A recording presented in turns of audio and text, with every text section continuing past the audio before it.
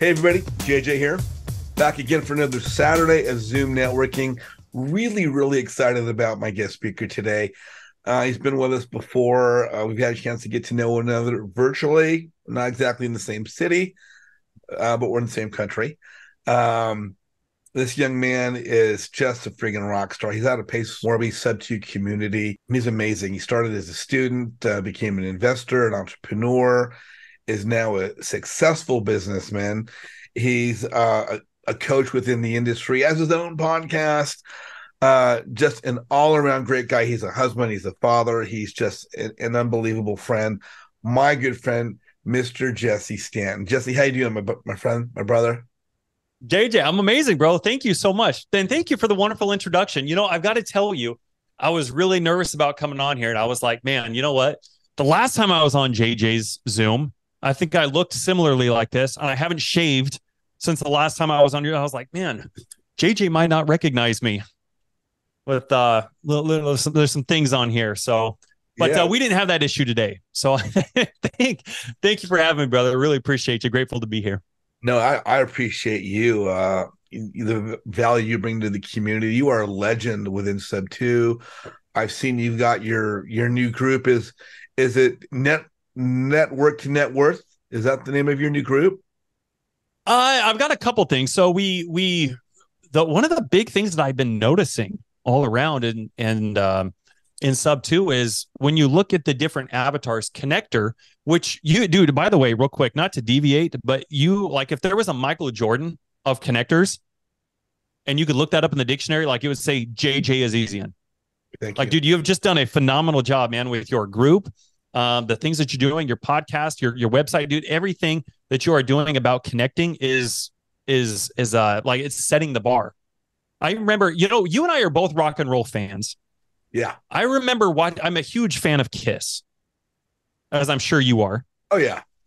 And I remember, I see a couple people up here. Yeah, love it. I remember watching an interview with Paul and Gene about how Kiss got started. And they basically, in the 70s, there was nothing like that. I mean, the makeup, the blood, the theatrics, the fire, there was nothing like that. And they got asked from a reporter, well, how did you guys come up with this? And their reply was, dude, like we created what we would have wanted to see as fans, as people in the audience. We created the show that we, as just fans of music and rock and roll, what we would have wanted to see. And as you were outlining your group and what you've done and setting that standard and helping the people in such a way find the resources that they need to grow their business, it's completely unparalleled. And it made me think of that.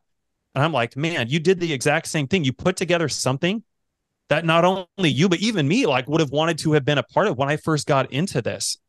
So thank you very much for doing that, dude. Like it's unparalleled. It truly is what you are doing. I haven't seen or heard of anybody else doing it, certainly to the caliber that you're doing. So amazing. Thank you very much for the opportunity to be here and to be a part of your community. Yeah, that means a lot coming from you. Thank you so much. A lot of times, and I'm sure you feel this way on occasion as well, is you work really hard to put something together and to help a bunch of people. And most often what you hear is a negative criticism. You don't always hear the positive. And there have been times when I've just wanted to be like, do I still want to do this anymore? And then someone will reach out and just tell me how much I've impacted their life. And I'm like, wow, you just don't expect it. So, it doesn't matter if I've got 80 people on the call or 8 people on the call. I'm just going to keep going. If I can help just one person, then what I've done is worth it to me. We've got a gentleman on the call today. It's relatively new to social media. And if I can be of any assistance to him and help him build his network and build his visibility and build his confidence and build his relationships, then I've done my job.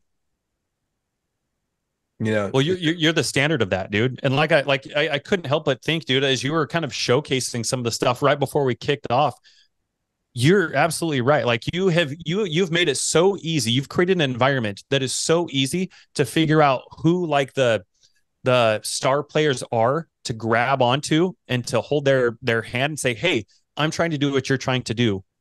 Let's connect. You've created that environment, and I haven't seen that from anybody else, man. you've highlighted everybody that you can go in and learn from and really shorten the learning curve and create an environment where people can make leap and bounds growth in their community, man. It's just, yeah, thank you. Thank you. Thank you. Thank you. You're changing. It's more than one live at a time, man. But the sentiment is received. Yeah, no, I really appreciate that, but today I want to talk about you. So for those that don't know you, where in the country are you located?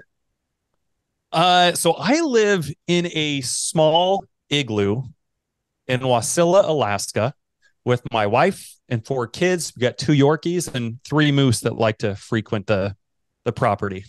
That's so cool. It's chilly, dude. I'm sitting here. I'm looking at like 9 feet of snow out here right now, man. And it is dark. That's the hard part about Alaska, bro. It's not so much the temperatures, at least where I'm at anyway, but it's the freaking darkness, man, that'll get you. So I need to come find a place next to you to come visit or live, for half the year. Yeah, most definitely. Let me ask you on that note. So, being up north, obviously, in Yeah. Alaska, and the Earth is in a certain rotation, does this mean, like, as I understand, because I've never been to Alaska yet, Mm-hmm. that depending on the time of the year, it's either mostly daytime or mostly nighttime? Is that correct? 100%. Yep. Yep. So what ends up happening, you've got the summer solstice and we've got the winter solstice.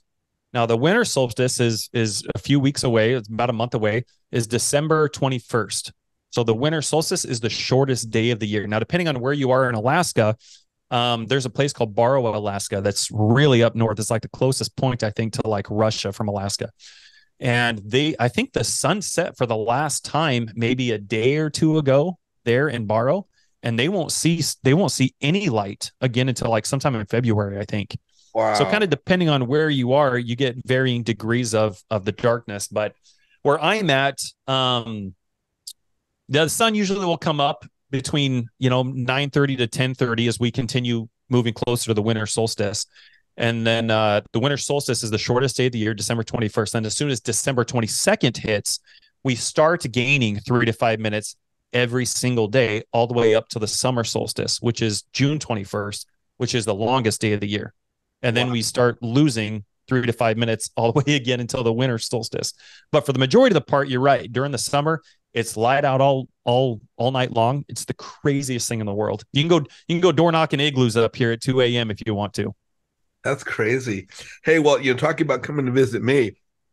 I'm, remodeling a house that I've acquired. It was my parents' house, Mhm. and I've got that in the split of the family properties, and I'm remodeling that. It's going to be a beautiful home in the hills of Glendale, down here in Southern California. Going to have a guest bedroom suite, own bathroom, and whole thing, kind of like that. So you and your wife can come down and visit. The kids can flop on the couches there, swimming pool. It's going to be a really nice place. I'm looking forward to just having networking events there uh, at least twice a month, bringing over anyone that wants to come meet, wants to be my friend. Because as the old saying goes, we don't help people that are, I'm not going to help someone that doesn't want to be my friend. That's what networking is all about. It's about building relationships, discovering commonality. You can build rapport and surrounding yourself with people that will become like family. 100%. Yeah. Yeah. Thank you very much. Yeah. I would love that, brother. Yeah. No, that invitation is wide open to you. So let me ask, Thank you. we all get into real estate at a different time in our life, a different way. Some people, mom was an agent, dad was a contractor. They might have been around it. Maybe their grandfather owned properties. Um, at 16, getting into adulthood from being squirrely kids, we're driving at 16, we're voting at 18, we can buy an alcoholic beverage at 21. From your years, from your teens into your 20s, were you around real estate? If not, what were you doing in high school? What were you doing in your 20s? What was that part of your life's journey like for you? Good question. So when I grew up in a place called Ryrie, Idaho, population was like 500 some change. Surprised the main road was even paved. Kind of one of those things. And JJ, I grew up in an average home, man. I had average parents. I went to an average school. I had average friends. I had average grades. So, my mom used to say when I grew up in a Christian household. So there was no cussing. There's no Kiss, no Metallica, no AC/DC, no Guns N' Roses.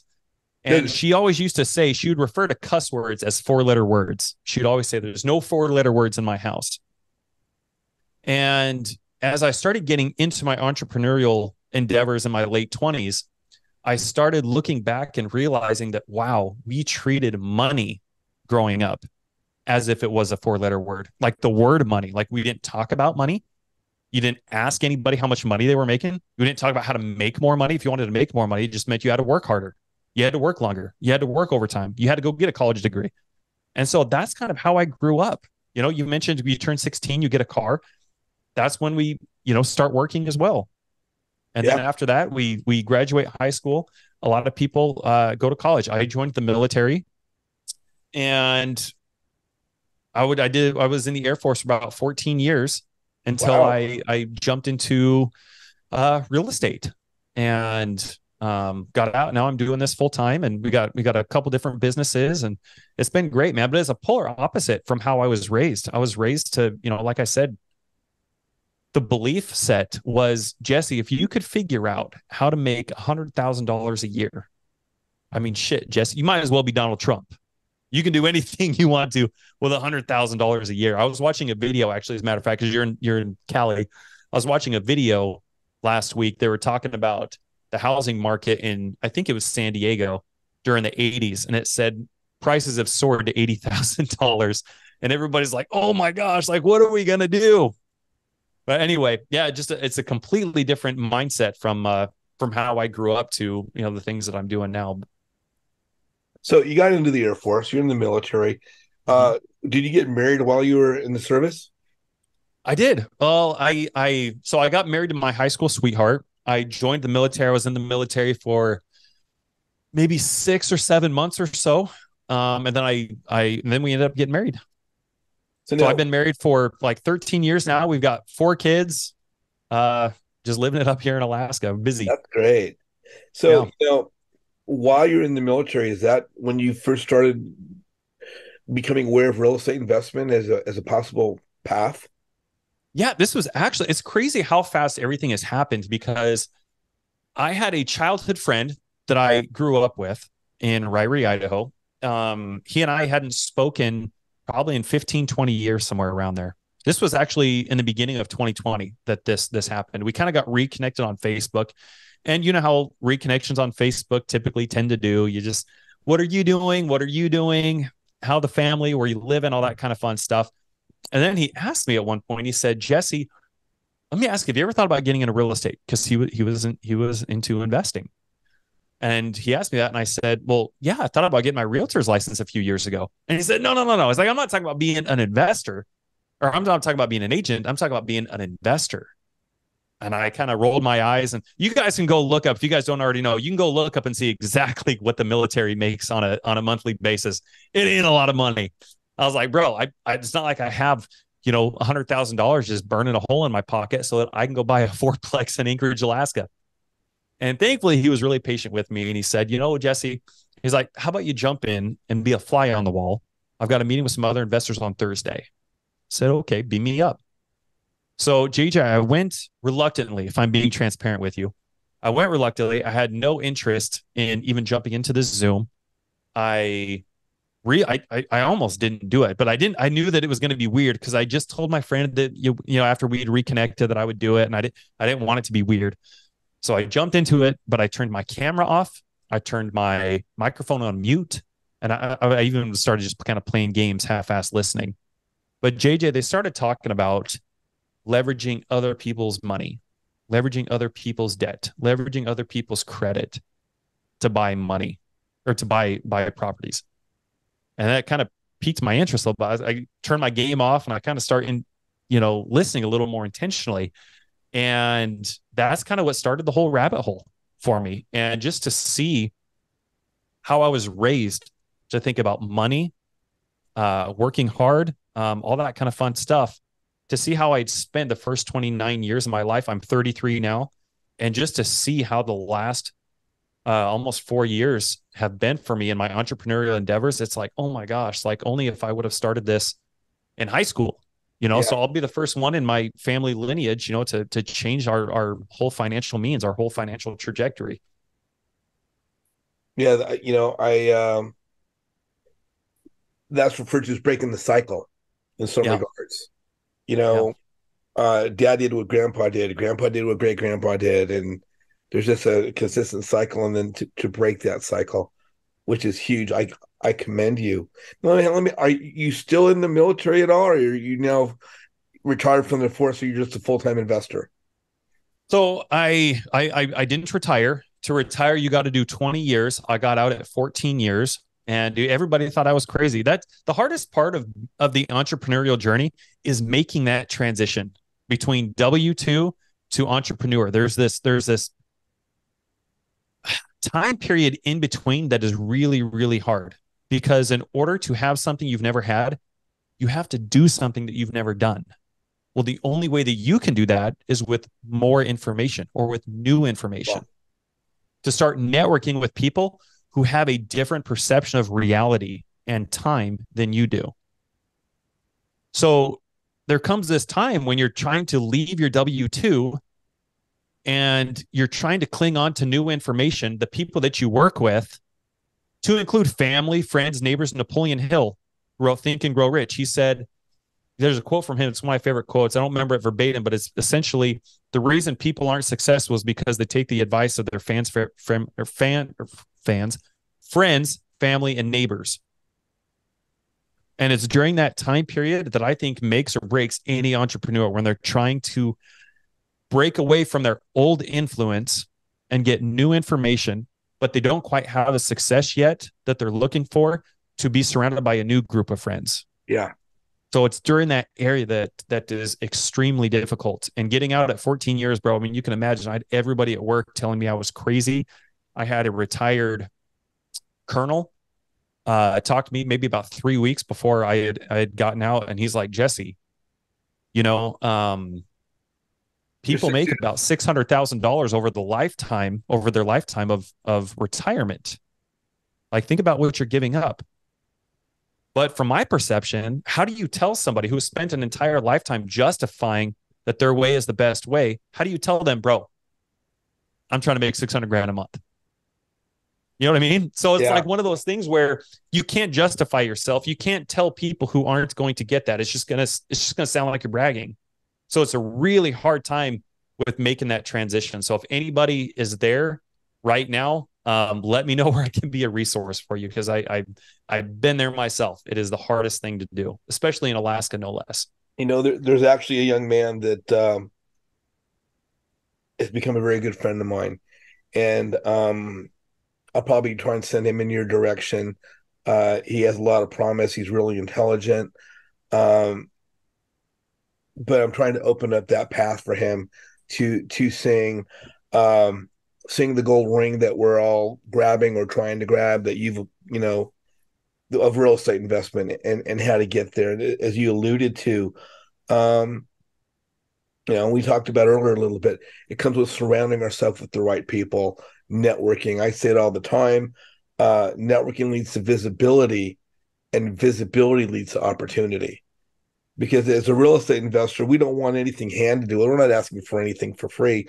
We just want the opportunity to be successful. We just want the opportunity to develop a relationship with people that can help us.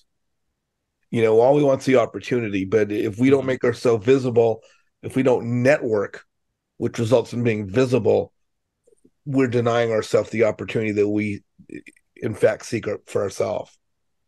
100%, dude. I'm so glad that you said that. Like, just those, and for some people, that's not, networking is uncomfortable for some people. Oh yeah, And that's so great. That is what a wonderful opportunity to grow. What a wonderful opportunity to be, like you said, you never know how many handshake, you could be one handshake away from completely changing your life. You could be one conversation away. One conversation, guys, with the right person can completely change your life. If you're thinking about how uncomfortable it is to network, think about the cost of not networking, of not being willing to put yourself out there, be involved with JJ's group. What is the cost of not being involved in that? oh man, I get new investors all the time come up and talking to me about, I don't know what to say, I don't know what to do. I'm afraid to go to a real estate mixer or any kind of event like this. And a lot of people just want to blend into the background, and they don't know how to talk to someone who's, of your caliber, a successful investor. Don't know what to say. I don't bring any value, is what I hear all the time. I don't know anything. I don't bring any value. And I tell the new investor, you don't need to know anything. I said, if you're meeting someone successful, they're not looking at you for funding. They're not looking at you to bring them their next huge deal. If anything, they're going to an event to see what's on the landscape, see who's there, see what kind of people they might want to meet. Because if anything, they're looking for someone that they could bring under their wing to help build their own team. So Absolutely. so it's just a Absolutely. matter of extending oneself. And I tell people all the time, because you know, you want to build rapport. How do you talk to someone where you could build rapport? Because through building rapport, they will come to like you.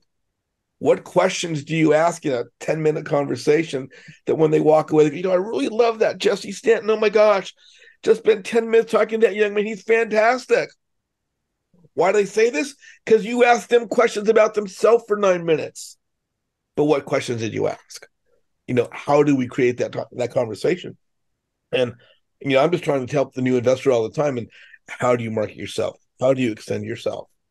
What do I call it the tips and tricks that I like to share for free. You know, Mm-hmm. Yep. you know, just to help and to go off course for a second.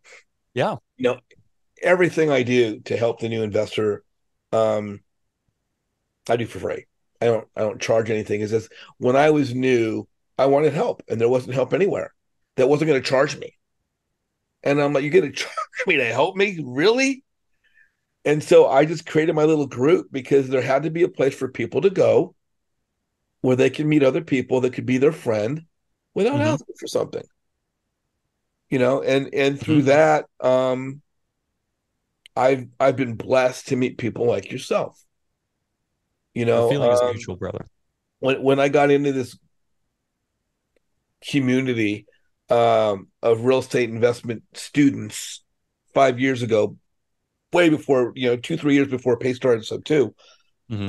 A young man had told me in conversation, I was in only a couple of weeks, and he said, all these communities are great. The education's great, the training, the coaching, the videos, but this is not rocket science. We're not making nuclear bombs out of plutonium here. So it's not brain surgery. You can get all this education at the public library, YouTube University, Google, on the internet. It's all out there. How to Yep. wholesale, how to refi, short sales. That when you're in these educational communities, the real gold are the relationships you build and take away. And if you're not building relationships, you're wasting your time. So I just try and relay to people, convey to folks, the importance of just being yourself, being real, true, and genuine. And the thing is, you don't got to worry about appealing to everybody. Some people are going to love you, some people aren't. Some people love me, and some people don't. You know, and I don't worry about those that don't because they don't really know me. Yeah. If Mm-hmm. if they'll allow me to have the time, and for like you guys are listening on the call right now, whether you're watching on YouTube or you're on the call at all, live with us, um, just nothing ventured, nothing gained. Go out, meet people, shake a hand, talk to them, ask them about themselves. What do you want to talk about? You want to talk about the acronym FORD, like the automobile, FORD, family, occupation, recreation, and dreams. You want to talk to people about what's important to them, see what makes them tick. Do they have kids? Do they have a cat? Do they like sports or fishing? Do they like traveling? Where's their favorite vacation spot? Tell me about the hat you're wearing. Oh, where's that hat from? Oh gosh, you went camping or fishing or it's from a vacation spot. Oh my goodness. And then as you're talking to that person, they're they're going to end that conversation thinking, you weren't asking anything for yourself. You were wanting to know about them, showing genuine interest in them. And if they don't appreciate that, then it was an exercise that you can learn from. That's my off course little comment there. No, I love that, dude. Thank you for sharing. I was writing that, just trying to write that down. So family, occupation, recreation, and dreams. Ford, yes, Dude, Ford. that is awesome. I'm gonna write that down. You know, one of the things that I love doing when I'm networking, I kind of make a game out of it in my own head.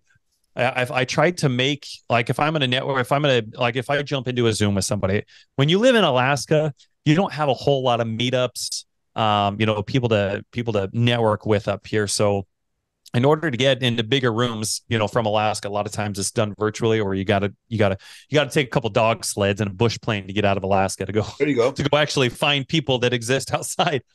But one of the things I love to do, man, is when I'm networking in my head, I kind of make a game out of it.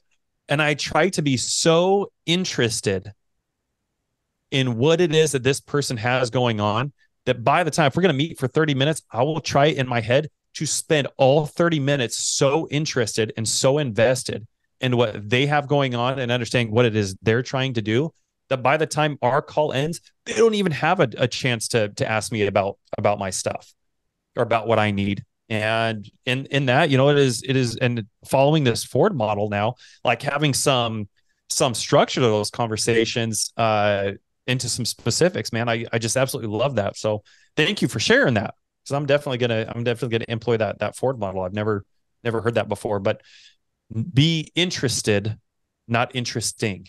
Yeah, yeah.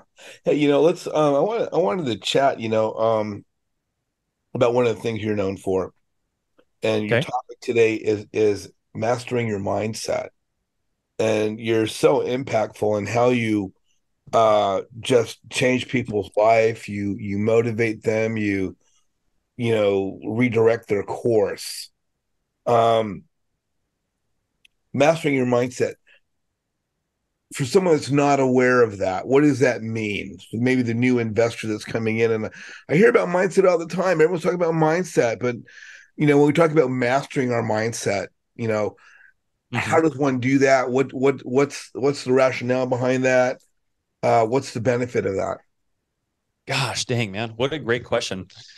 I don't know that I have the depth or the Webster's dictionary definition of that, but I can tell you just from my own experience, just from being in Alaska, I when I started getting into real estate,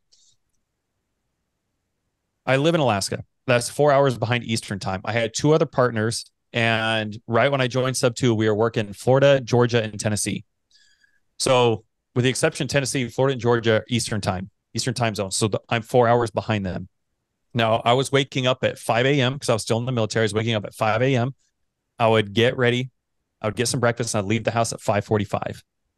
I would get to work at 6:45, and I'd work from 6:45 till 4 p.m. I'd have an hour commute back to the house, and I would get to the house at 5:45 or back to the house at 5. My wife was a nurse, and she was working nights. So we're kind of doing this high five thing. As soon as I get home, she's leaving to go to work. I had three kids at the time. I got four now, but I had three kids at the time. One was a newborn. And if there's any parents in here listening or watching to this, then you guys can relate with where I'm going with this. But my wife leaves for work, and I've got a business that I've got to figure out how am I going to start up. By the time I even walk through the door to get home, it's already 9 p.m. in Florida. Everybody already been in bed. How many sellers am I going to get a hold of when I'm not even walking through the door at 9 p.m.? How do I start calling? How do I start doing these things? So that was problem one. Problem two was, like I said, once my wife left, I had to make dinner. I had to get my kids fed. I had to get my kids in the bath. I had to get pajamas on everybody. I get everybody to bed. I was finishing up my degree at the time, and now I had to figure out, how do I run a business? All at 9 p.m. Eastern time.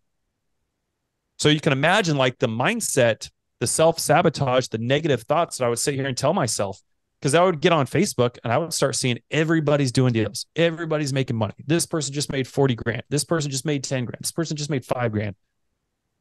So you can see how easy it would be for somebody like myself to start having these thoughts of, like, oh my gosh, how do I, like, why did I think I was a person that was capable of doing this? Why did I think I could do this?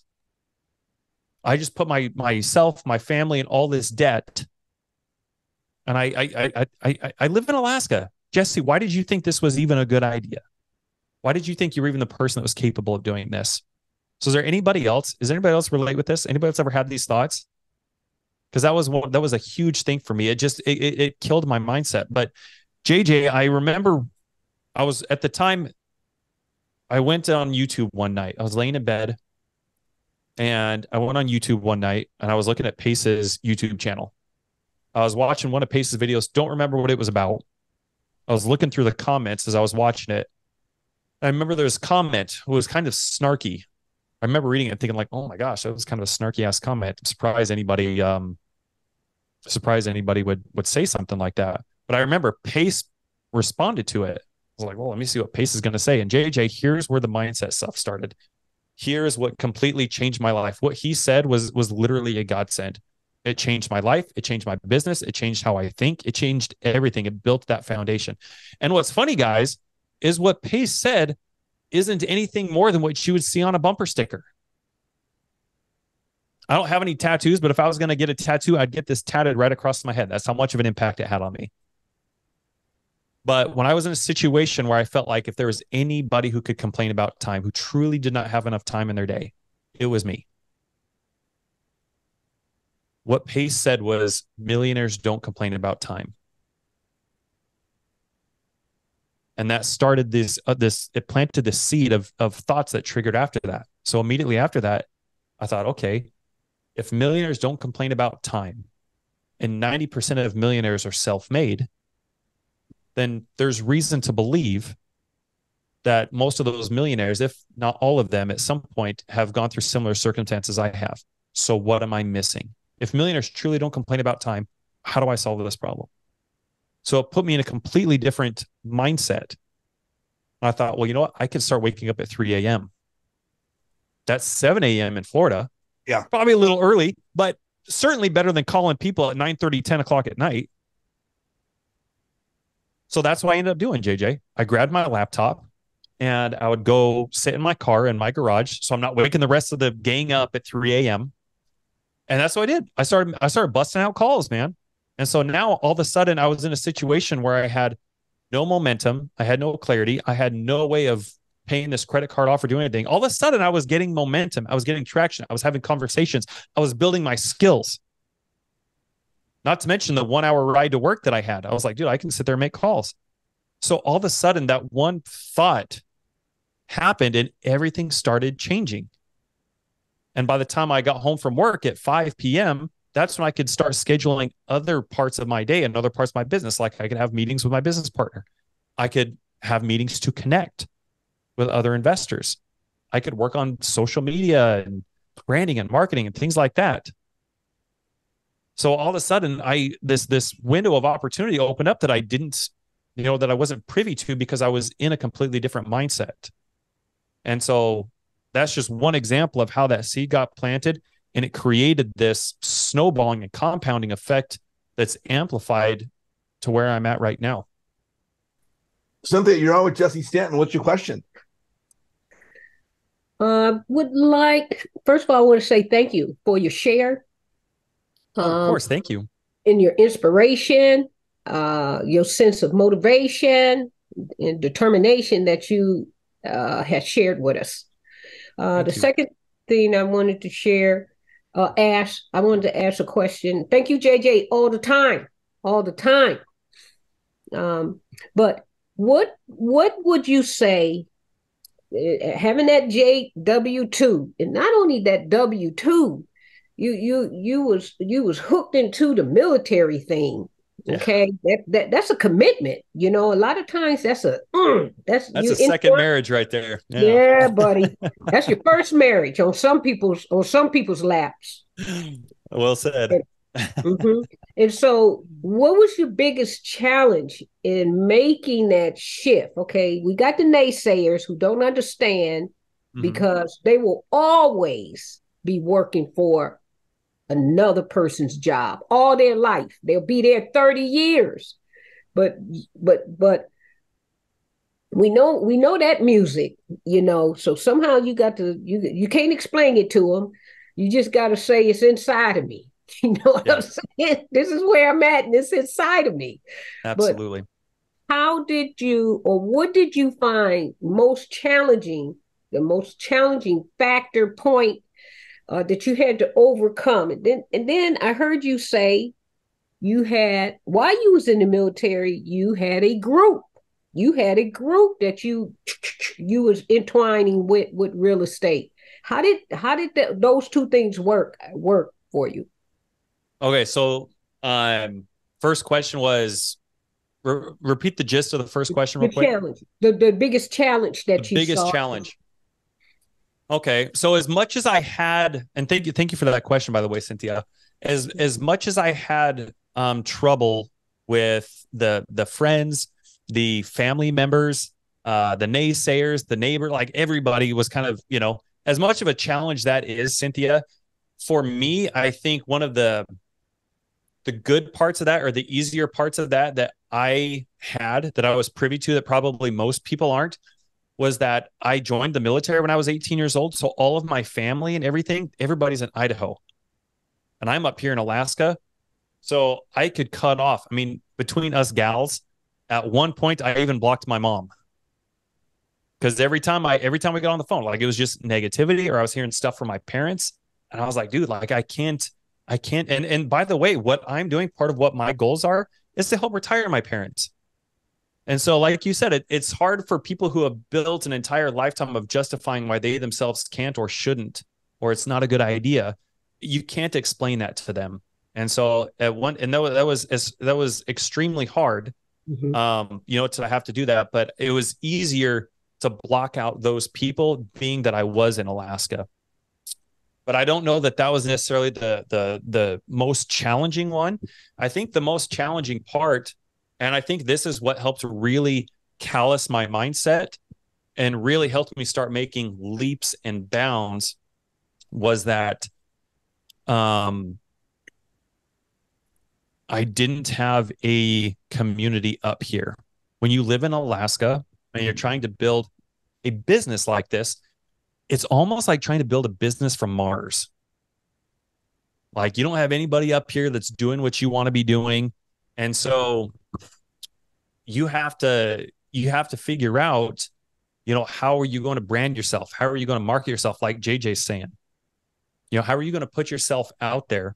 How are you going to network? How are you going to build these relationships? I think 2 weeks ago, we bought $1 million in real estate in 1 week. Last week, I think we got under contract on another, probably somewhere between 3 and 4 million. This week, I don't even know where we're buying a lot. But my point being was that it put me, because of the unique situation that I was in Alaska, where I didn't have people here. I didn't have my community was virtual. And you guys all know there's a big, there's just something different. The energy is different. The relationships are different when you can meet with somebody in person. So the fact that I didn't have that, or wasn't privy to that, unbeknownst to me at the time, but hindsight now has I've been able to leverage myself in such a way that I wouldn't have been able to before, or that most people wouldn't have been able to before, because, they're able to go all the meetups and those kind of things. So when I do go down to Phoenix, or when I come and see JJ, like, I know exactly what I'm going to be doing to network, and to, who I need to be networking with. So I think that was the biggest challenge. To make a long story long, Cynthia, I think that was the biggest challenge, was trying to figure out, how am I going to do this virtually with nobody here, with no interaction? And like I said, the time difference played a big part in that as well. Nice. Okay, thank you. Yeah, of course. Yeah, and you had the second question. What was the second question? How you had a group. So, and you mentioned you had the group while you was in the military. So how did that group come together? Because I do think you do more if you can find authentic, trusting, hardworking group like yourself, hardworking person like yourself. It's just, how do you find that? How do you get that cohesive group? In short, I guess I've got to thank Pace for all of that. He provided that entire group for me. So like JJ's group is I wish, like, I'm so glad that he created that, because I wish that had been around when I got started as well. And I'm so grateful that that's what JJ created it for. So the fact that is there now, that's something that I would definitely flock to. He's created that environment and free for everybody. Like if everybody's not in there leveraging it to their max, like there's no reason why everybody in here can't be doing the things that they want to be doing. And part of that's because they're wearing all of the hats. They're not networking appropriately and focusing on just one thing and bringing other people into their business to wear the other hats who are also Michael Jordans of those other things. Okay. Thank you. Yeah, great question. Thank you for your question. Jesse, Cynthia had another comment in the chat that I wanted to throw out there. Do you work with VAs? I don't have any VAs right now, but if you have any questions about hiring a VA, I am the Michael Jordan at training VAs, and I'm Michael Jordan at training VAs because my first hire, right when I got into this, was a VA, and I lost like 15 grand over the course of maybe 2 or 3 months because I was under the impression, and I even hired it from a company that said they train VAs, but they don't train VAs on things like, they don't get into the specifics of listening to the calls, helping them overcome objections. They don't teach them about things like American culture, sarcasm. You and I both know, Cynthia, when we call somebody and we're like, hey, are you interested in selling their house? And the seller says, yeah, for the right price. The tonality, everything about how I just said that. You and I both know, oh, this guy's not even interested. But a VA hears that, like, oh my gosh, he said yes. Yes, Jesse, this is what Jesse wants. Let me spend another 40 minutes on the phone with this cat, get all of his information, and then I'm going to send it on over to him. So nobody thinks of those small things like that to go over and help your VA understand, and it makes all the freaking difference. Everybody, when they hire a VA, their first thought is, how do I automate this and become as hands-off as possible? So those are the types of things you got to be so cognizant of that make the biggest difference. Sean Baxter, you are on with Jesse Stanton. What's your question? Sean, long time no see, homie. Hey, how we doing? I'm doing good, man. How are you? We're coming to support. That's what we can do. I love it, brother. Yeah. Well, thank you. It's good to see you. Yeah. I just wanted to say thank you to like you and JJ. It's like he said earlier, it's like as long as he helped one person to change their life, he's done his job. And I can honestly say that both of you has changed my life in more than one way. And just showing up, being a new person, you know what? It's coming over and over. Just that is supportive and can change everybody's life. Because I've never met you, you've never met me in person, but you know who I am. So it's like that alone just puts you in the right space, meets the right person, all that can be a life changer in itself. So thank you for all of that. You're talking, because I've been in the real estate space for a while, but just little by little showing up. So it's not been fast, but it's been doing something constantly. I'm starting to get into that spot of like, you're talking mindset, different stuff like that, coaching. When do I know, or what can I do to start getting more into that spot of now I need a coach for either mindset, for business, for any of that? I just want to make sure I understand the question. What do you do to start? Like when do you know that you need to start getting a mindset coach or like a business coach or like an accountability coach or something like that? Because like the way you talk, your personality, your tone, just everything just amplifies so well. I want to try to get that and take it and run with it, but I need that help. Or when do I need that help to start taking off and going? Gotcha. Great question. So I think first and foremost, you need to have some clarity on what it is you're trying to do. And then I would start, here's an exercise that I'll give you that I give my clients, and I do it personally myself. And it has helped me with so many things, because I mean, we're talking about, Cynthia brought up, training a VA. We've talked about, if there's a book called Who Not How, which is all about bringing people into their business, you focusing on one thing bringing other people into your business who are good at the other things that need to be done. And, you kind of delegating that stuff out and networking and building those relationships. And what happens with a lot of people is when they bring other people into their business to fill like an acquisition role, a disposition role, or whatever it is, they make the mistake of hiring the first person that they talk to, or they make the mistake of hiring out of convenience.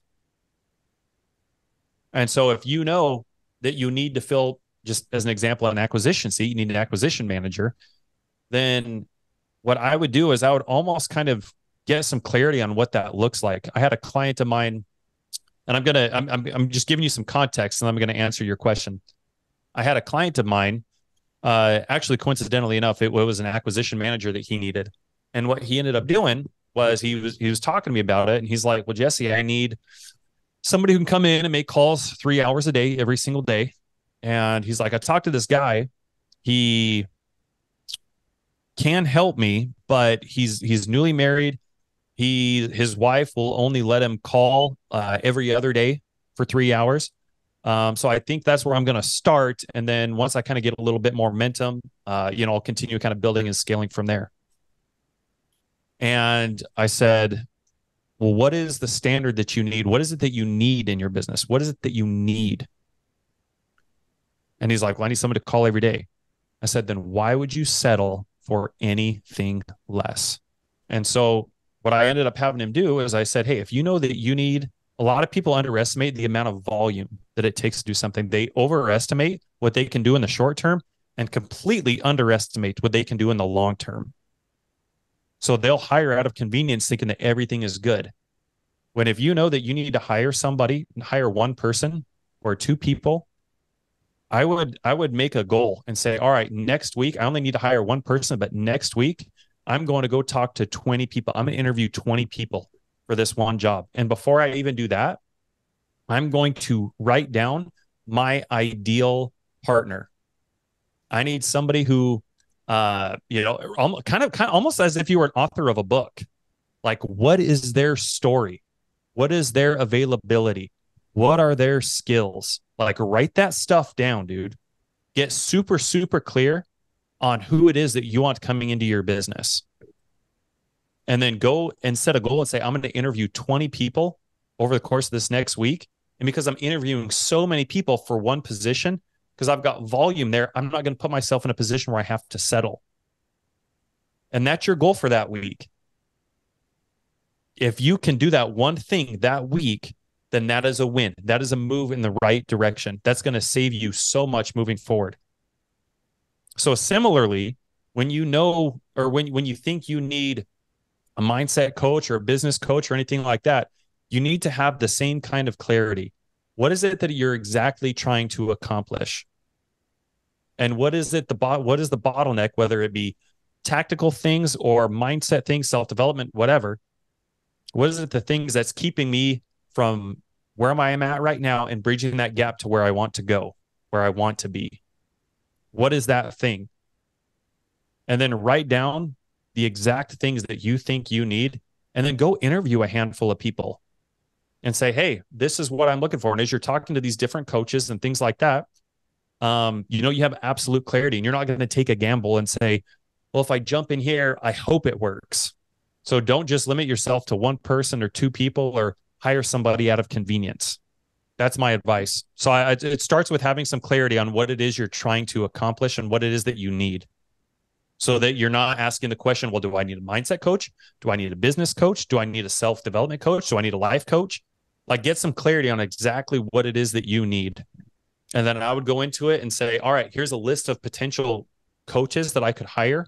Let me go in and interview all of these, so I know I'm literally eliminating any and all guesswork. And I know exactly whether or not this is a good fit for me.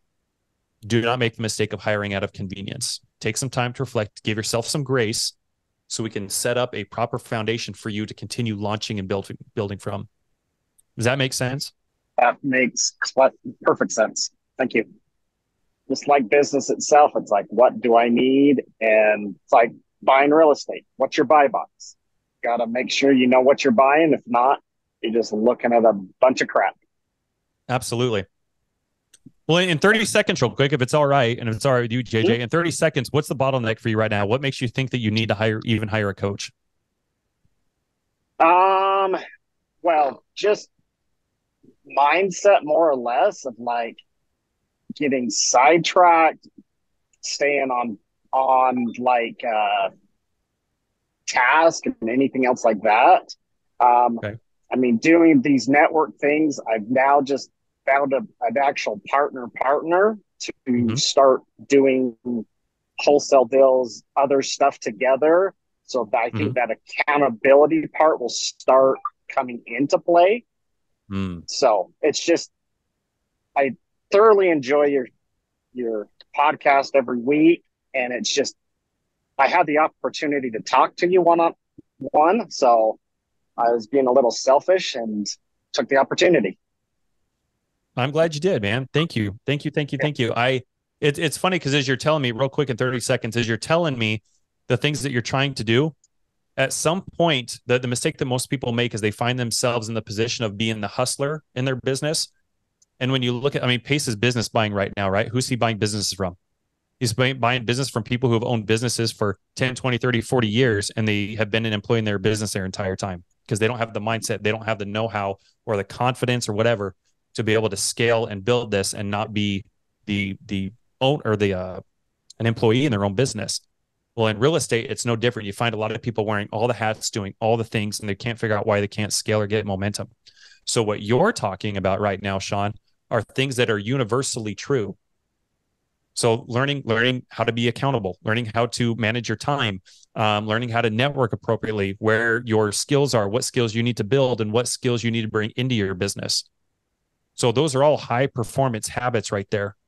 And those, once you hammer those things down, whether you're running a real estate business or buying a bowling alley and trying to scale it, it's the same things, man. Learning how to delegate, all those kind of things. And so why mindset and self-development is so important, because where you are right now is not the person that's going to accomplish your dreams. You literally have to become an entirely different person. And you got to learn how to bridge that gap. And if you didn't have to if you were the person right now that it took for you to make what it is that you're wanting to make and do the things you're wanting to do, you would already have it.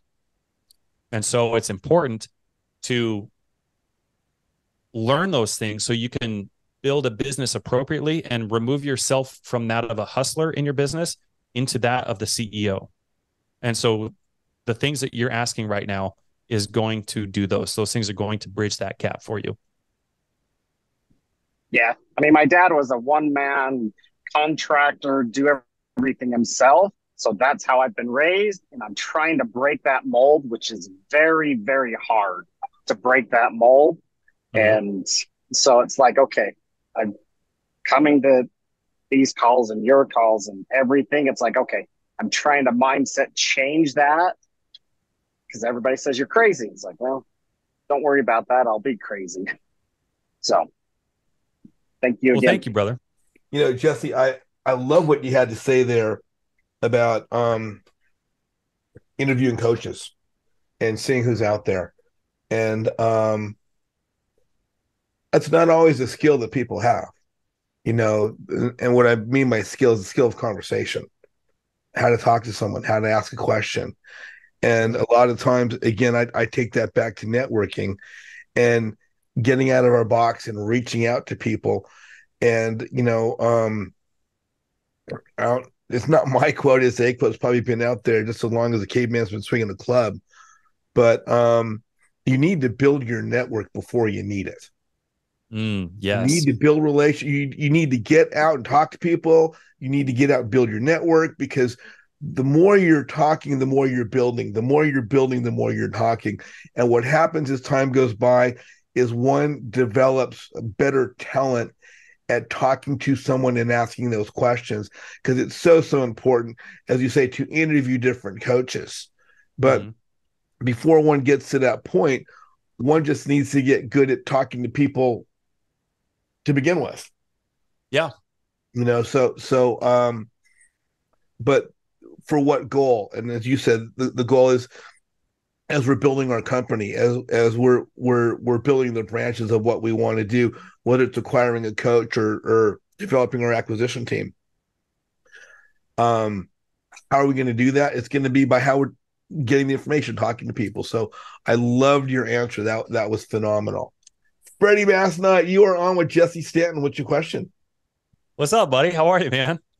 Good. Can you hear me? We can Yes, hear you. sir. Okay. First, I want to thank you for being here and all the information that you imparted on us. Thank you, JJ, as well, for your group and everything that you provide to this community. Definitely means a lot to me as well. Jesse, my question for you is, and this is in part because I'm currently reading this book called "How to Invest in Real Estate" by Joshua Dorkin and Brandon Turner from Bigger Pockets. Mm-hmm. And what the last chapter I was reading, they were talking about leveraging other people's retirement account. There's like self-directed IRA or 401k. So I guess I kind of wanted to ask you what, from your point of view, what strategies could I use if I wanted to use that as an option to be able to use that as an option to get into properties, whether it's for down payment or fixing the property up or whatever the case may be. Mm-hmm. Okay. So I'm gonna say real quick, it goes right back to JJ's point. Like, you got to build that network before you even need it. And so I'll give you a really specific example. One of the big reasons why we're able to go and buy, millions of dollars worth of real estate every single week is because I spent so much time, especially last year. I built out. You guys let me share something with you guys. Are you okay if I go on a tangent real quick? But it's gonna give you guys some really good ideas on networking. So everybody here knows what Calendly is. So in short, I'm not going to give you the long version. I'll try to sum this up as much as possible. So most people have Calendly because it's like, hey, great connecting with you. Here's my Calendly. Find a time. Let's jump on a call and make it happen, right? And so it's just kind of there absentmindedly in case somebody needs it, in case I need to fit somebody in my schedule or whatever. That's why most people have a Calendly. What I ended up doing last year was I built out a Calendly that had 40 hours a week scheduled for networking. And I took about 2 weeks. And the only thing that I did for 2 weeks, I didn't talk to a seller. I didn't do shit. The only thing I did for 2 weeks was I went and put that Calendly link everywhere, bro. And I filled up my Calendly for 60 days straight. So then when I wake up every single day, most people, dude, wake up as if it was on accident. They wake up and they're like, oh my God, it's almost like, oh my gosh, I'm alive today. What should I do? Let's see who's on Facebook, and they'll slide into people's DMs. They'll jump on a phone call. They have no idea who they're going to talk to, where they're going to talk to them. Like, their life is completely randomness. And bro, when you leave your schedule and everything up to randomness, you're going to put yourself living in the land of mediocrity when you do that. So with this Calendly, I made it completely structured. I knew exactly who I was going to talk to that day. I know what I was going to talk to them about. I knew I had intentions going into it. I had intentions coming out of it. And so for the first 6 days, every single day, I didn't have to think about who I was going to talk to, when I was going to talk to them. It was going to be on Zoom, a phone call, a DM, a message, a comment. I didn't have to think about any of that. They were all on Zoom, and they were hour-long Zooms. Long story short, I'm not telling you have to do this, but what I ended up doing, it equated to about 200 people a month is what I ended up connecting with. Now, it was a lot of people, and it was a lot of time behind the screen. But when you talk to that many people, you're going to find deals. You're going to find money. You're going to find people that you can leverage and bring into your business. One of those people that I met, and I did this for probably about 4 or 5 months straight. So I met with a lot of people. One of the people that I ended up connecting with was an individual who specializes, like, that's kind of like her one thing. Like, if you guys haven't noticed, I've been telling you guys, like, focus on one thing, become the Michael Jordan at one thing. Most people do something until they are like just good enough. What you need to do when you focus on one thing is not just where it's good enough, but where you can't get it wrong. That little slight difference is what will literally propel you and put you into the 1% of that one skill. That's what you want. And when you understand the amount of time, energy, and effort it takes to become the Michael Jordan at that one thing, you'll soon realize that I don't have time to do anything else. And so you have to leverage your community. You have to leverage your network. So one of the people that I ended up networking with was her superpower, was she could raise capital like nobody's business. And she also had the ability to be able to articulate to people who had all this money tied up in investment accounts, like you were talking about, where they could leverage that for lending. So I've been leaning on her like a mofo with all this property that we've been buying. I don't have to worry about any of that, Freddie. She takes care of all that. Her only job in my business is to go out and just cause chaos and raise a shit ton of money. Because I feel like there's a lot of people that have these accounts Yeah. And they just have money that's sitting there and they're not, and especially in a savings account where you're really not going to generate any serious interest off of that. And it's like you can sit there and use that to leverage and make them money and whatever interest rate you guys negotiate. Yeah. So I'm kind of looking at those as options too. But I'm glad that you brought up that calendar because that's a good thing for me to start doing. But now when I do that and I reach out to people that I already know, because I'm from Indiana, so if I reach out to family, friends, or whatever that do have one of these types of accounts, or maybe they have I even heard with like life insurance policies, people could take out a loan on your life insurance policy, and you could maybe use that to put towards a down payment and then pay that back, over time or whatnot. Mm-hmm. But how would you suggest approaching these individuals when I do set up the calendar and start having these conversations with them? And remember, I would, you want to do, again, what my mind game is I want to be so interested in what they're doing, Gotcha. what's working, what's not working, so that I can figure this out. So if you and I were going to talk, like, hey, Freddie, hey, it's so great to connect with you, bro. So let's just get into this, man. Like, tell me a little bit about yourself. What does your business look like? What's working? What's not working? What are some of the bottlenecks that you're looking for? And Freddie, by the way, I connect with a lot of people every day. So odds are, if I don't know or if I can't solve your problem, maybe I can at least connect you with somebody who could. Okay. And then inevitably at some point during that conversation, because you're so vested and so interested in them, they're going to ask you, Freddie, what can I do for you? Oh, well, you know what? I'm looking to raise a bunch of capital right now. We're buying properties. We're blah, blah, blah, blah. Do you know anybody who's, maybe got money tied up somewhere that they're looking to deploy? Okay. And it's amazing how much money you'll find just off of referrals. I had when I was getting out of the military, I had physical therapy off base. It's so weird saying that because everybody here, I'm sure, knows that's all they know is physical therapy off base. So foreign to me to go somewhere off base for that. But anyway, I was going to my physical therapist, and as we were working, he started asking me, why I was getting out and what I had going on and all that kind of stuff. And I started telling him, and he's like, "How are you doing all this?" So opened up a conversation about, creative finance and money. And I said, well, here's what I do. There's people who will get a better return investing it with me than they do keeping it anywhere else or in the stock market or anything like that. And so now my physical therapist, who's now one of my lenders, that's how that turned out, just from networking, just being intentional. Don't leave any conversation to randomness. Gotcha. That's like I was talking about with Sean. You need to have absolute clarity on what it is you're trying to do. So it's almost like putting together a grocery list. Like if I know I want to buy $150 million in real estate next year, then I'm going to have two things. I need a deal and I need money. And so I have a grocery list. I don't know if you guys are married or have a spouse or anything, but my wife, when she sends me to Walmart, she sends me with a grocery list, and it is specific AF. It's like, you got to get this cheese from this store at this brand. We need the slices, not the brick. It's here. It's located by the milk or whatever. She tells you, like, exactly. You need to have that kind of clarity in your business. Good. So when you're networking with people, you don't want to go to a networking event and just put 50 random ass numbers in your phone. You want to go into that networking event knowing exactly what you need to move the needle forward. Because if you're only there for an hour or 3 hours, you got to be so intentional with your time. Now, you might meet a lot of great people, but you want more coming out of the event than just 50 extra phone numbers, right? Wouldn't it be great to come out with 3 lenders as opposed to 50 random numbers?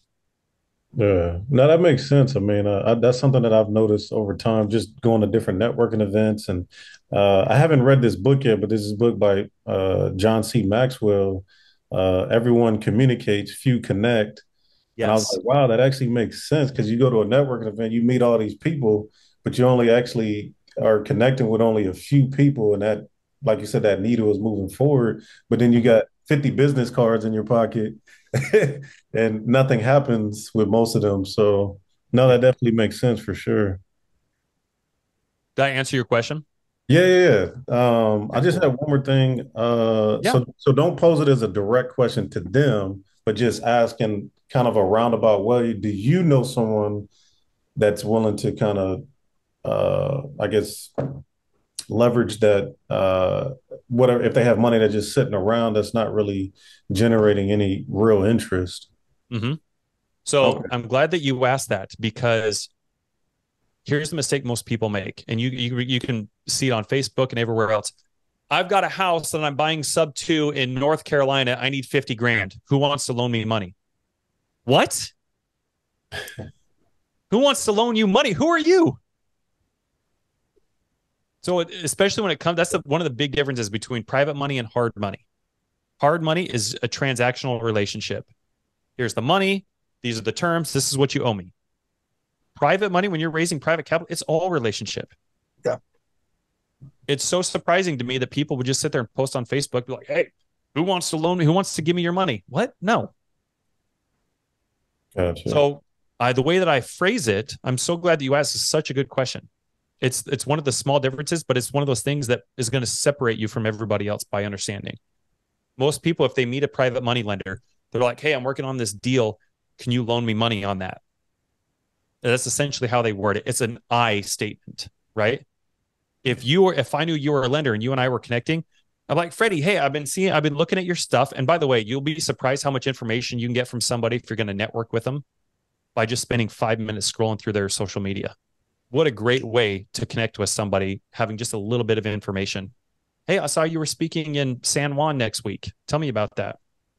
Oh, hey, by the way, so you're lending. Am I understanding that right? Yeah, I'm lending. Cool. How are you looking to deploy your money? What types of returns are you looking for? If I can find this for you, would that help you? Okay. Oh, okay, cool. If I could bring you a deal that fit this, is that something you think you would be looking for? Yeah, absolutely. So you that little difference between, hey, I've got this deal, can you give me money? And me saying, hey, I understand this is what you're trying to accomplish. Can you tell me a little bit more about that? Gotcha. I connect with a lot of people. If somebody has a deal that meets X, Y, and Z, and it could be even one of the deals in my pipeline, but I'm going to use somebody else as an example. If somebody else, brings a deal that's X, Y, and Z, can I connect them with you? How much better does that come across than, hey, Freddie, I got this deal in North Carolina. You want to lend on it? Yeah. You know what I mean? It's a subtle change, man. But when you make it about the other person, it goes a long way, and people are going to remember you for that. Cynthia, you are on again with Jesse. What's your question? So we didn't get to that saying it was the question I already asked, but we didn't answer. And that was while he was in the military, he mentioned a group.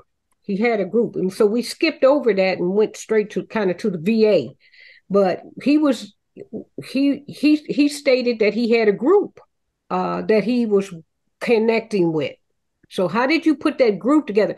That is becoming that's a goal for me for next year. I've been sitting here since 2018 from fortune builders, just pulling this rope, trying to get something done. Mm-hmm.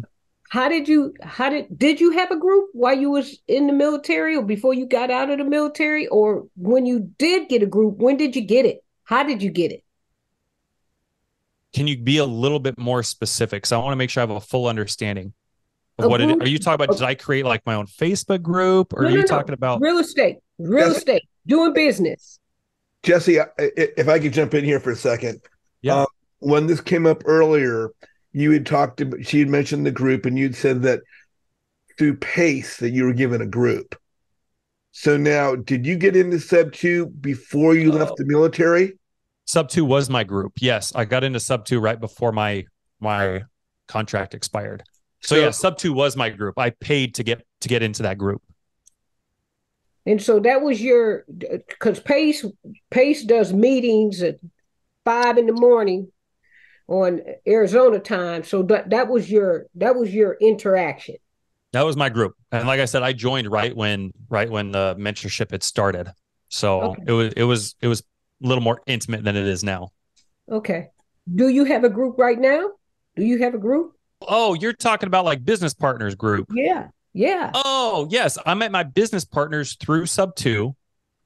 So they lived in Florida and in Tennessee, and the three of us were partnered up and we started, wholesaling together.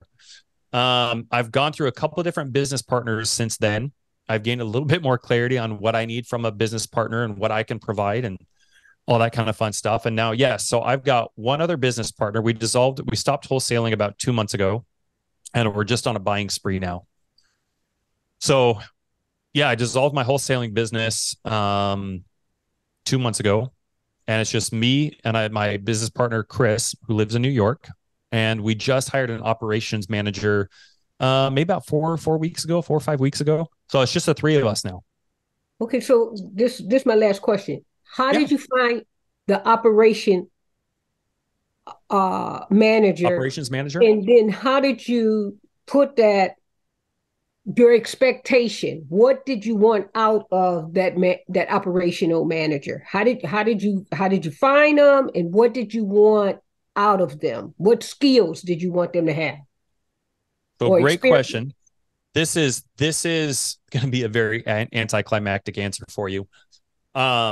My operations manager that's currently in here, he and I were both in the military together. We served together 10 years ago. So I knew of him. We maintained a relationship, and then he got into Sub 2 probably 2 years ago, and he'd helped us out with like doing acquisitions at one point. And so we knew his work ethic, we knew his thoroughness, we knew how well he was structured. Fantastic communicator. Fantastic. Like I said, he was doing acquisition, so he could communicate, articulate things very well. He was very well spoken. He was very punctual. He was abundant. He was happy. That makes a big difference. You want to bring people into your workplace that are happy, that are high energy. And so when we dissolved our wholesaling business, we're going through, had we not brought him in, I would have done what I was talking about. I think, who was I talking with? Was it Sean? Where I was using like an acquisitions manager as an example, like, hey, like draw down, create some SOPs. You know what SOPs are? Create some SOPs, standard operating procedures. So basically SOPs are kind of like a guideline of what you need that person in that position to fulfill.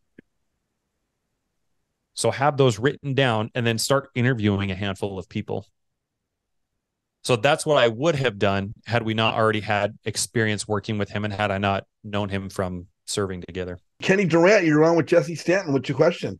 Hey, thanks, JJ. Appreciate it. And hey, Jesse, anyway, good to meet you. Appreciate you taking the time. It's been awesome. Got plenty Thank of you, brother. notes here, so yeah, appreciate it. Thank you for being here. Yeah, thanks. And so you were talking earlier about, getting up early, 3 a.m. your time and making phone calls. Yeah. I know that was maybe years ago or something, but I was just curious, who were you reaching out to? Like, and, if that was maybe not quite the way you'd go about it today, if you kind of approach it a different way, who, yeah, if you wouldn't call those same people that you were, now, like, is there someone you would focus on reaching out to make those calls? And I guess kind of second part to that, or kind of correlates, did you find more success like calling certain people versus others? Yeah. Anyway, Great question. think So that, in short, if I understand your question, it's kind of framed around, you want to know what the avatar of the sellers that I'm calling is and whether or not I would continue calling those same avatars today, basically, right? Like whether that's yeah, and pre-foreclosure, expired listings, tired landlord. Is that what you're asking? yes, exactly. Yeah. Hmm. So, man, this is almost 3.5 years ago. Okay. I still wake up at 3 a.m. I've learned a lot since then. But right now, I mean, I would focus on my strategy has changed a little bit. So I'll kind of give you a little bit more context, maybe some things to take note of, and then I'll answer your Okay. question. So one of the things that I encourage everybody to get cognizant of is when you're setting some goals aside and you're getting some clarity on what it is you're wanting to do, it's really easy for most people. The mistake that most people make is they get wrapped up in the process and they don't focus in on the result. When you focus on the result, it's interesting how your mind will start to find a faster way to do it. So here's an exercise I give my clients and everybody else. This is and I do this myself. Let's say what's your overall goal? Kenny, are you trying to wholesale? Do you want to be wholesaling in a year from now and 5 years from now? Or are you trying to buy and hold? Or what is it that you're trying to do? I see you got a gator on there.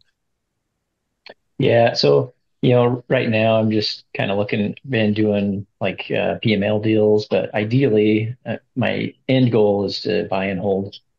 Okay. What's keeping you from buying and holding right now?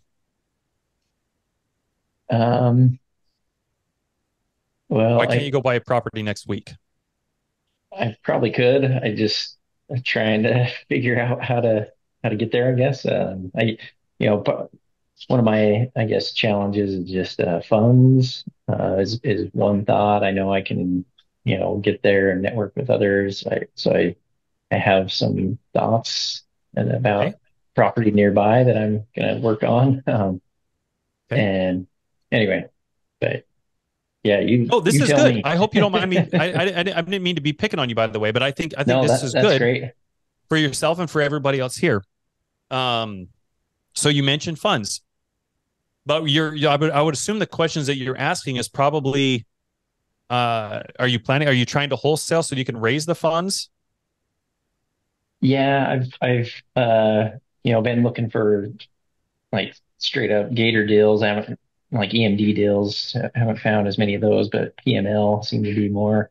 So I have a friend of mine, kind of a business partner that we're both going in on deals. He's got more funds than I do. So anyway, just trying to build up capital to get into some buy and holds. So Love that. um yeah, yeah. Anyway, that Well, was kind of my plan, but I'm open to different I thoughts. might kind of change your strategy a little bit, but I'll also Perfect. answer That your question sounds great. anyway. So you mentioned there's when you're focusing on buying holding, a lot of people's thought process going into it is I don't have any money right now. So what I'm going to do is I'm going to start a wholesaling business because I don't need really a whole lot of money to do that.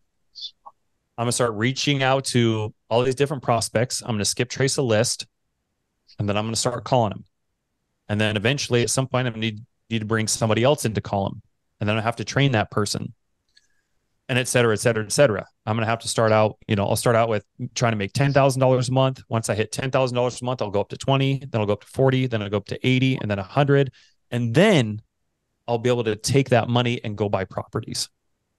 So you can see how long you can really stretch this thing out here before you get your end result. So when we focus on the result and not the process, your perception changes, your filter changes, the way that you see opportunity is going to change. Mm-hmm. So real quick right now, Kenny, how many items, I'm going to give you 5 seconds. How many items around the room that you're in right now are red? Count them. 1, 2, 3, 4, 5. Okay. How many did you count? Okay. Got 5 of them. You got 5 of them? Yep. How many in that room were blue? No, you can't count Shoot, them now. I don't know. I'm sure there's a lot. Okay. So you know that there's a lot, but Right. you didn't see them, right? Right. But that doesn't mean that they're not there. Right. Opportunity is literally all around us. And when we're looking for the result, that's how you start to see things that were right in front of you that you hadn't noticed before. So instead of focusing on the process, instead of focusing on what list do I skip trace? What avatar of seller do I call? You mentioned right now, the only thing that's keeping you from going and purchasing a property is money. So what were to happen? We've got 6 weeks, 7 weeks, something like that left before the end of the year. Yeah. Kenny, what would happen? What we do between now and the end of the year is going to determine in a large way how the first quarter of 2024 is going to look for us. Right. What do you think would happen theoretically if you literally stopped doing everything you're doing right now? You didn't spend one more second calling a seller or skip tracing a list or collecting data or anything like that. What would happen if you literally spent the next 6 weeks trying to connect with as many people as you can to raise as much capital as you can? What if you did nothing except that one thing? How do you think 2024 would look like for you? January of 2024. What would that do for you? Yeah. Things would, definitely be, a lot different.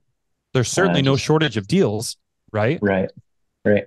So there's wholesalers that are already doing all the things. You don't have to worry about that. There's already wholesalers doing all the things. There's no shortage of abundance of deals to be had. So what if you could raise $1 million? What if you could raise $5 million? What if you could raise 500,000 between now and the end of the year and have that money ready to deploy?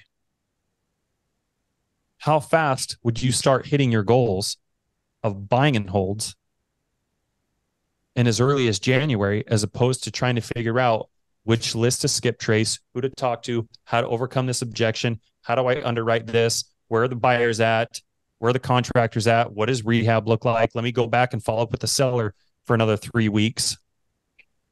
You know what I mean?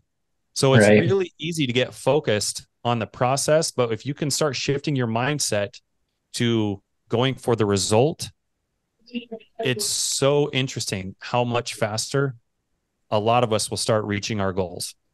Focus on the result, not the process. Change your question, change your life. No, that's awesome. Yeah, I appreciate that. But to answer your question, I was calling like a bunch of pre-foreclosures like 3.5 years ago. Gotcha. And my VA was calling them. And then when I'd get up at 3 a.m., then I would follow up on the ones that my VA had sent over the day prior. Mm-hmm. Okay. I mean, with that being said, is that something, I know you're in a different spot at this point, but is that something you would recommend today, like going that route, or I mean, like this, of course, where he said, change my mind, like my focus, obviously that's huge and I need to adjust there. But as part of that, like, would you recommend doing that type of calling, or, any type of calling, or is it just more, networking, like you mentioned earlier? And it depends on what your result is. If your result is like, if you're trying to buy and hold, like I'm trying to buy and hold, my highest and best use of my time is not going to be spending a second on the phone with anybody else. Right. I'm either going to find capital myself. I'm going to spend time networking with people and raise capital myself, or I'm going to go find other people. I don't know why does it do that? I'm going to go find other people who are good at raising capital. And I pay them a fee for raising the capital for me. As I was sharing with you guys, last year when I started building out my Calendly, and I told you guys I was meeting with 200 people a month, one of the things I ended up doing is I started figuring out, well, what is the result that I'm looking for connecting with all these people? Here's a perfect example, Kenny. I started asking myself, what's the result I'm looking for? Well, I need money and I need deals. I don't want to be wholesaling.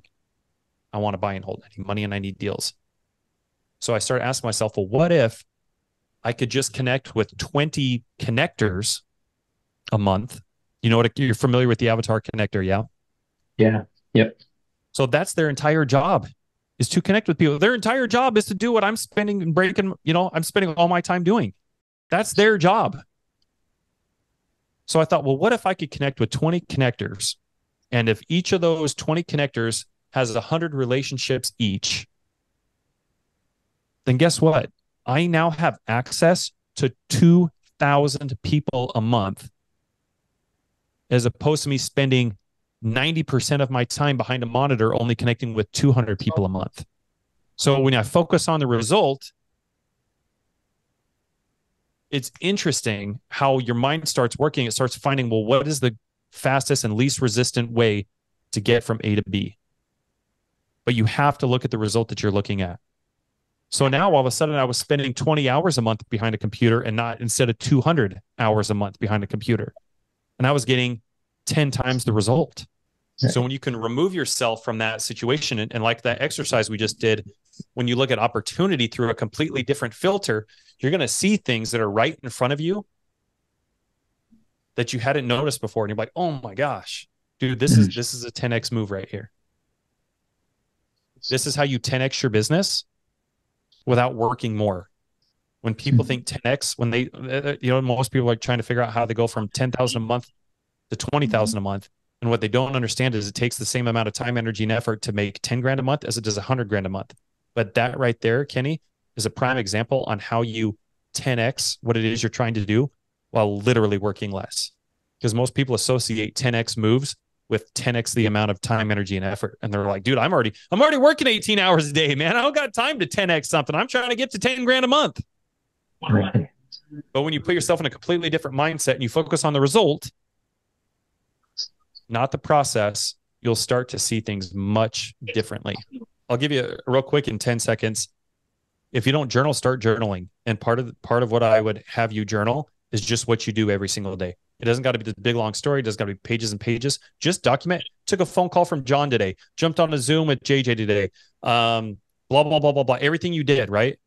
And then do that Monday through Saturday. Just document. Did this, had a phone call with this. This is what we talked about. And on Sunday, take 15 or 20 minutes and just look back at those things you documented over the course of the week. Literally everything you did, Kenny. Every Zoom you jumped in, every phone call you had, every little thing that you did, how much time you spent underwriting properties, whatever. Add it all up and you'll start to see how you are spending your time, how much time you're wasting. You get somebody slides into your DMs and they're like, Kenny, hey, can you jump on a phone call real quick? Want you to run the, analyze this deal for me real quick. Yeah. You got to say no to $10,000 opportunities, bro. So you can say yes to $100,000 a month opportunities.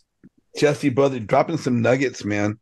We're going to wrap this up. We're gone a little bit longer, but anytime we're dropping gold nuggets, I'll just keep the clock ticking. Hey, I just want to thank you so much for coming on today. Journaling, huge. That's something I probably need to do more as well because, my time is all over the place and would just allow me to better track what I'm doing, how my time is spent. And I would wholeheartedly recommend that to everybody on the call, anybody that's watching right now on YouTube. And then, of course, your tip earlier about interviewing people, whether it's coaches, whether it's business partners, and that's just, people that you're engaging with, for you guys that are adding people to your friends list on Facebook. I mean, one thing I never do, and I get flack for this all the time, is just accept a friend request because somebody sent it to me. I don't even care if we've got 200 mutual friends. I don't do that.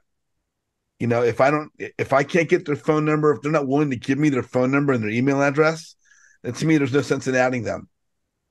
I say all the time, if I'm going to add a real estate investor, Jesse, and I can obviously see they're a real estate investor. We've got 100, 200 mutual friends in sub too. It's for the purpose of doing business together. And I don't want to wait a year to get their phone number. I want to get it right off the bat. If anything, to jump on the phone and see if we're even going to resonate with one another. We may not. So, let's save that spot on my friends list for somebody that deserves it.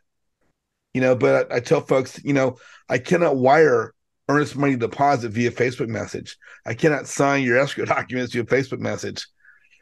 And as well to get to know someone, because we need to see, are we of the same mindset? Are we of the same character, the heart integrity, all that kind of stuff? For those of you on the call, you probably heard this, and Jesse, you may have heard me say this before.